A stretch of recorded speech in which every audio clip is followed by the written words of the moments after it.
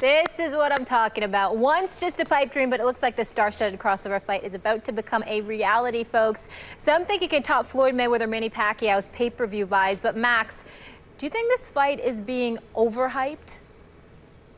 As a sporting event, obviously, because it's not going to be competitive. But as an event itself, not really. Stephen A., I'd like to take you through a little thought experiment if you got a minute.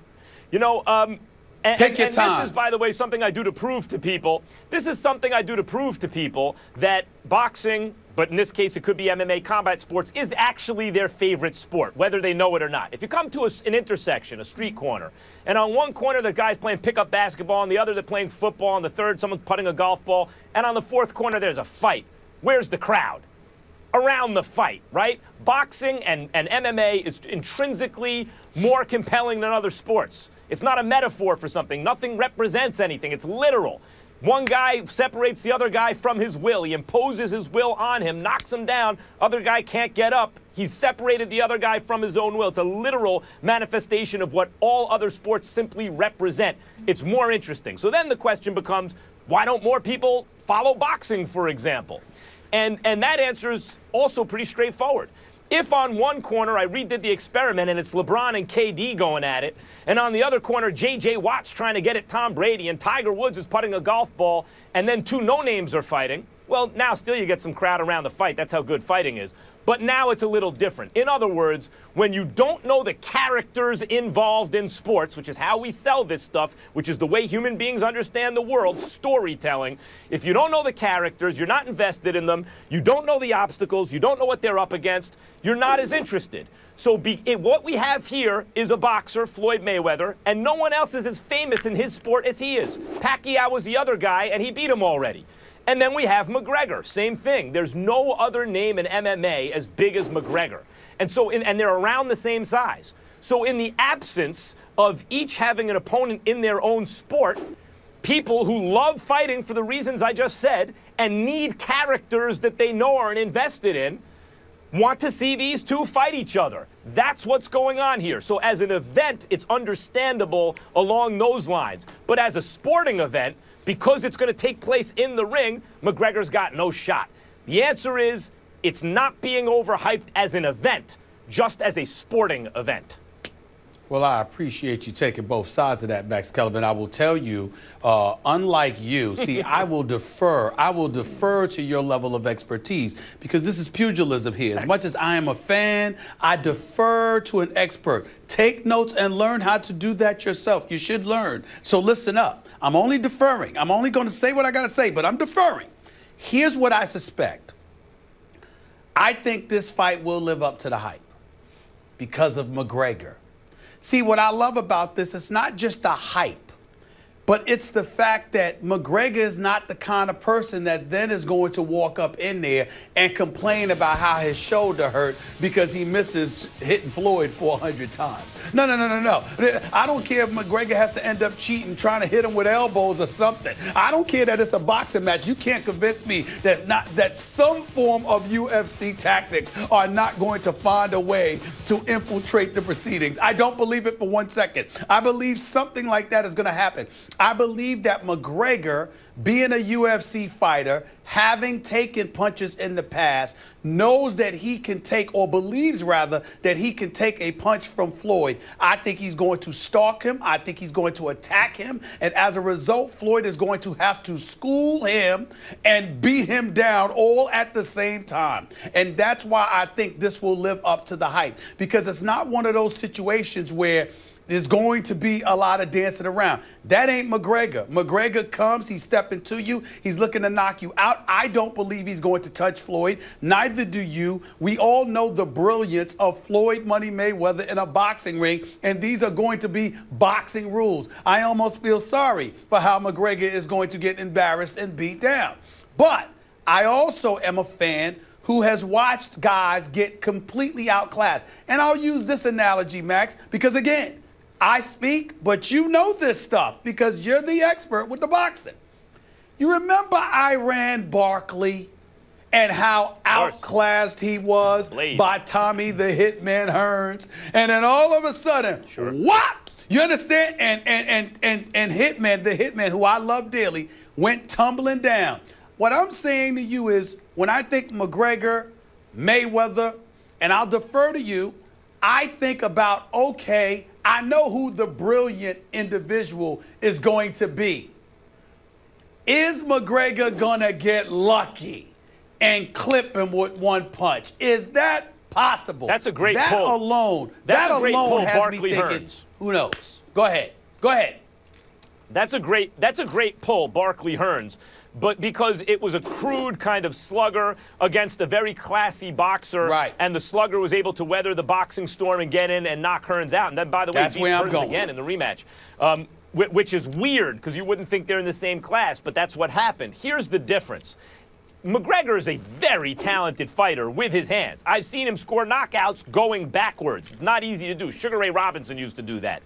Yeah. But even if McGregor's the most talented boxer of all time, let's say somehow he happens to be more naturally gifted than Sugar Ray Robinson, it takes a long time to make a good 10-round fighter, period. I mean, just a guy who gets into the ring and can go 10 good rounds with a contender. That takes a long time. Usually, boxing matchmakers will tell you it takes 5-6 years to take a guy from, from the beginning to turn him into a decent 10-round fighter. That's just a decent 10-round fighter. That's just a guy who can go 10 rounds with a contender. McGregor is not trying to go 10 rounds with a contender. He's trying to beat the best fighter in the world when last seen. One of the greatest pure boxers who ever lived, who's been doing it since he's a little baby. I mean, it's total muscle memory with Floyd, and McGregor is trying to just wake up one day. I know he has some boxing in his background, but he's trying to essentially wake up one day and become not a 10-round contender type fighter, but a guy capable of beating one of the best ever, and he's trying to do it in a matter of months. I don't care how talented he is. Even Iran Barkley, been boxing all his life. You don't just roll out of bed, pick it up, and beat a really good fighter, let alone Floyd. Here's what I'm going to challenge you on as the ultimate boxing voice. None of what you say I dispute. My problem with listening to you is you don't seem to take into account what if you get caught. And I don't mean by getting caught because he's skillful enough to catch you. I mean you being asleep because you're so dominant, you're so you've so outclassed him, you're so brilliant, or whatever. Like, for example, I know Madonna's a boxer. Marcos Madonna's a boxer. I know he's been boxing for a long time. But we all know he's slower than a snail with arthritis. Not that snails get arthritis, but you get my point. Metaphorically speaking, he's slower than a snail with arthritis, for crying out loud. And he hit Floyd in that third round, and Floyd was stunned. And I'm just saying, for me, Conor McGregor, he might cheat to do it. He might cheat to do it. Go ahead, Max. Let me give you an example. Muhammad Ali, when he was still Cassius Clay, used to call the round that he would knock guys out in. Right. He would say, this ain't no jive. Cooper's going to fall in 5. Henry Cooper, the British fighter, goes over to England, fighting Henry Cooper, who has a big left hook, and he's beating him so easily, he wants it to last 5 rounds so he can stop him in the 5th round. This is according to Ali.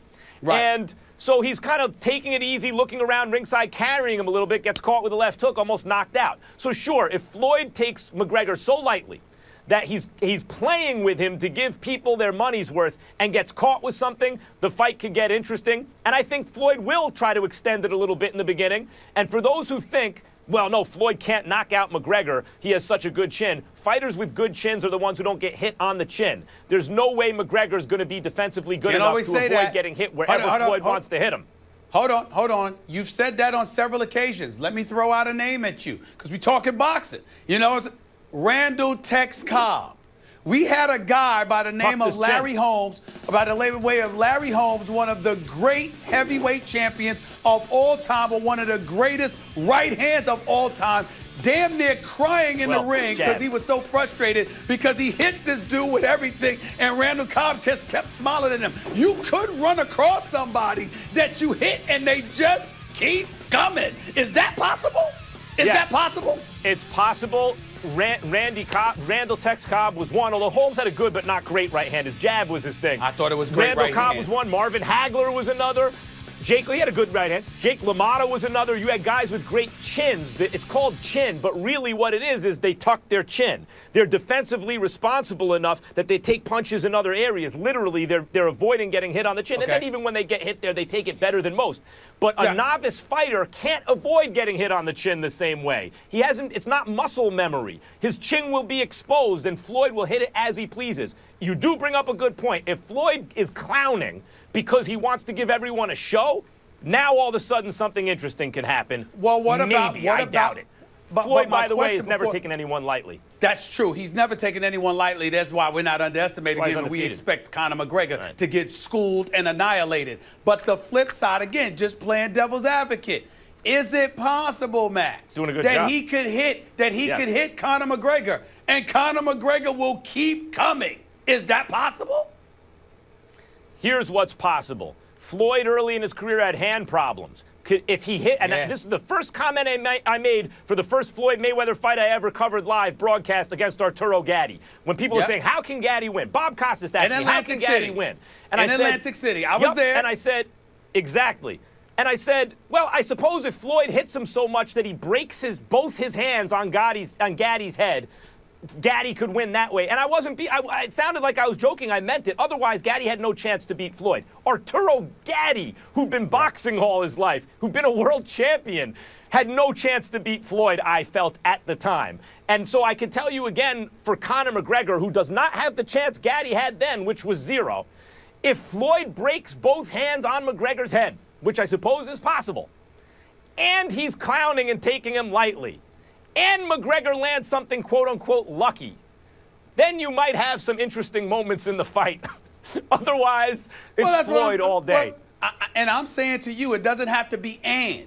It can be or. Any of those 3 scenarios that you threw out there, it can be or. Not and the hands, and he takes them lightly, and McGregor gets lucky. No, you only need one of those things. You only need him to get lucky, or for Floyd to break both hands, or for Floyd to play around. You only need one of those things. That's all I'm saying. Let me pay you a compliment. Let me pay you a rare compliment.